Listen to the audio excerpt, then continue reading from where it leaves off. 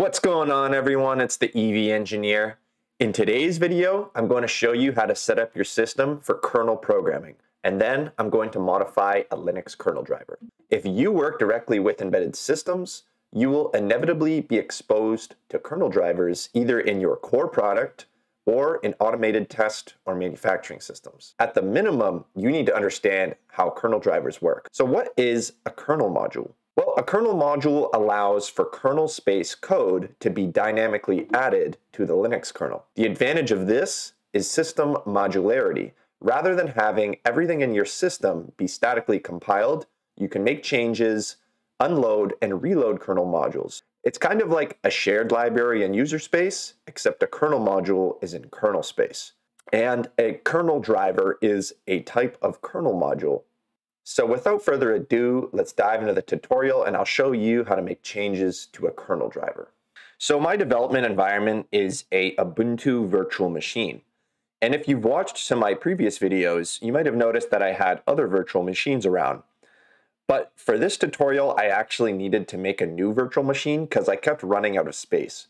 And the reason for that is if you're going to be making changes to the Linux kernel, you have to download the Linux kernel source. And this is going to take up a lot of space, especially once you start compiling it and it generates all the .a's and the .o files. It'll quickly blow up your virtual machine. So if you don't have at least 80 gigabytes, it's probably not going to work. So if you're trying to follow along the tutorial, I would suggest getting set up with a virtual machine that is at least 80 gigabytes. So I'm going to assume you're starting from a pretty fresh virtual machine and you haven't and you don't have any of the prerequisites to do kernel programming. So the first thing you're going to need to do, as with almost all tutorials, is do a sudo apt update. So after you do that, we're going to install a few packages that you will need. So we'll press yes. And by the way, guys, you can find all these commands in the video description. So one thing you need to know is what kernel version you have. So to do that, type uname-r. So for me, I'm running the Linux kernel 6.5.0-15-generic. So I'm going to need to install the Linux kernel source specifically that matches my current kernel version. So we're going to run the command sudo apt install Linux source and then the kernel version. So after we just ran this command, check out what's in this directory again. So we now have the Linux source code and we also have this .tar.bz2. So if you take a look at the Linux source, you'll notice that there isn't really anything in here. So what we need to do is we need to unpack this tar file. The way we do that is we type in sudo tar Linux source and then the name of the package. So once this command finishes, cd back into the Linux source directory, and you'll see that we actually have all the source code now. So we're almost ready to start making changes. But if you notice here, the permissions on this folder are root and root. So we're going to want to change that to make our lives a little easier. So go back to the user source directory, and what you're going to do is chown, which stands for change owner, to your username. So now you can see that the permissions of the folder are my username. So now let me introduce you to a command that's going to be quite useful for making kernel modifications, and that is the dmesg command. So the dmesg command is essentially a log of all the kernel modules.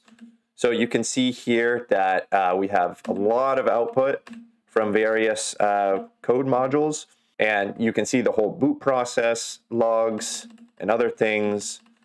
So PCI, and what we're going to look for is a module called pcnet.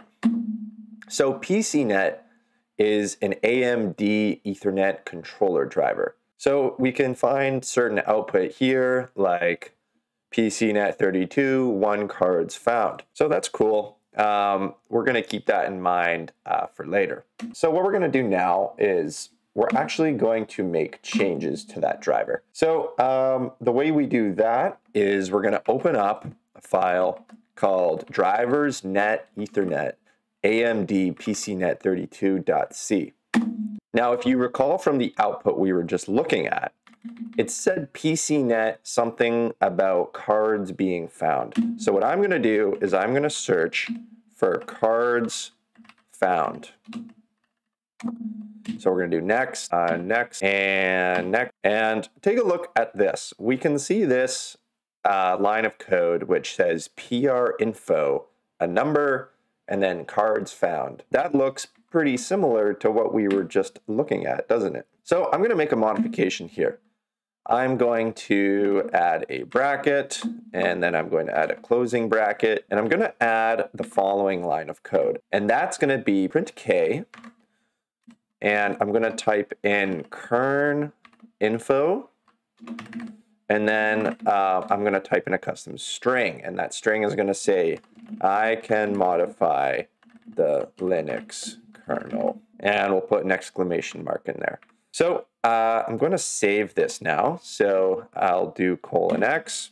And as you might have guessed, what we need to do now is compile this code. So we're going to compile just a specific kernel module, the one we just changed, which is pcnet. So to prepare your system for compiling a kernel module, you actually need to run a command called make modules prepare.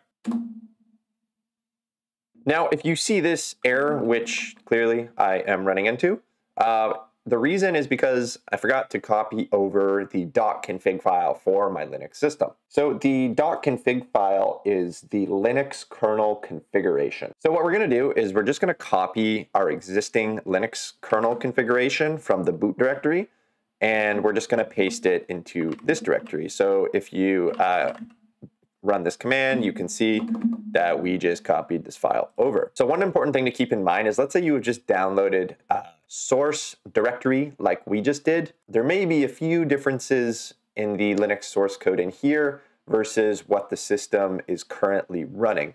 So to make everything compatible, you need to run a command called make old config, and that's actually recommended here. If you take a look, it says please run some configurator, make old config. And what make old config does is it takes your config file and it adds to it any new parameters required for this version of the kernel source and sets them to their default values. So now we're going to run the sudo make modules prepare command again.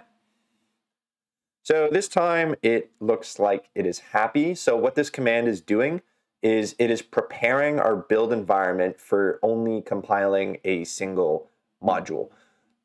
So normally if you're making changes to the Linux kernel, you have to compile the whole thing. But since we only want to change one module, compiling the whole kernel is a little overkill for what we're trying to do. So the make modules prepare command just builds enough dependencies so that we can compile our driver. So now to actually compile the driver, we're going to type make and then M for module, drivers, net ethernet, AMD.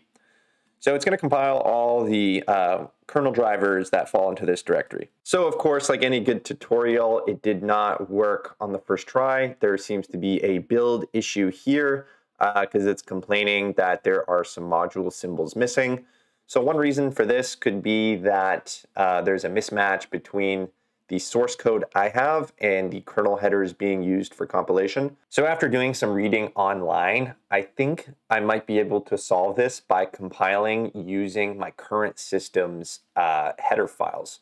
So what I'm going to do is I'm going to cd into the directory where I made the changes, and then I'm going to run make-c libmodules uname -r build. So this is going to use my current system header files, and then the module is my current directory, and we're going to make modules.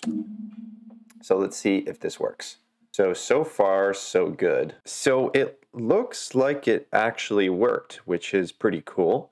So at this point we have everything compiled, and what we should be able to do is now load this module into the kernel. So what I'm going to do is I'm going to remove the existing pcnet module. We'll run this command here, which is ls module grep pcnet. Oh, maybe that's why we need to do 32. So let's do pcnet 32. Then I will ls mod pcnet32. It's not running. So now we need to load our compiled kernel module file. So the way you can find it is use fuzzy search. It's a pretty awesome tool. So pcnet32.ko. It's right here. So it's actually in our current directory. So then what we're going to do is we're going to insert this module. We'll do sudo insert module pcnet.ko. So now let's check that the module is loaded and check it out. It is now loaded again. So we were able to insert our module and we confirmed that it is loaded.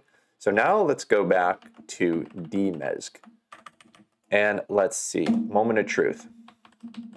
I'm going to search for I can and check it out. I can modify the Linux kernel is in the kernel log. Wow, that was a journey. So I'm going to share quickly what I just learned about application binary interfaces. So the reason it didn't work the first time when we were trying to build our module independently, and the reason for that, I think, is because something called the binary kernel interface. And as you can see, our Ethernet is clearly working because we're able to Google, so that's pretty cool.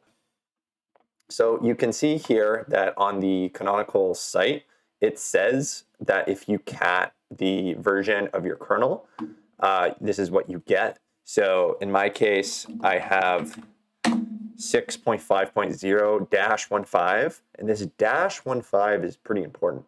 What this is saying is that the binary interface has been changed. So in this example, 12 times. In my case, it was bumped 15 times. So when I was trying to compile earlier, just by doing make in this directory, what it was doing is it was using the kernel header files for this version of the Linux kernel. However, since I was only trying to compile the pcnet driver, it was not able to find the symbols for all of its dependencies correctly. So in order to fix this, what I did with this command is I told it, hey, compile my custom pcnet32 module using my system's header files, which is what this part of the command is doing. And this is a really important point to understand because there is a small possibility here that we experience a runtime failure because I have Linux source 6.5.0 and I'm compiling it with the header files of a patched version of the kernel, which is 6.5.0-15. And although we were able to compile it and load it into the kernel, you want to make sure that whenever you do these kind of modifications, that you're using Linux source code and header files that closely match your operating system so that you don't experience any runtime issues, which it doesn't look like we did. So that wraps up today's video. I hope you learned something about the Linux kernel. And as you can see, it's very complicated and there's a lot to learn here and unpack. So if you enjoyed the video, please drop a like and subscribe, and I'll see you all in the next video.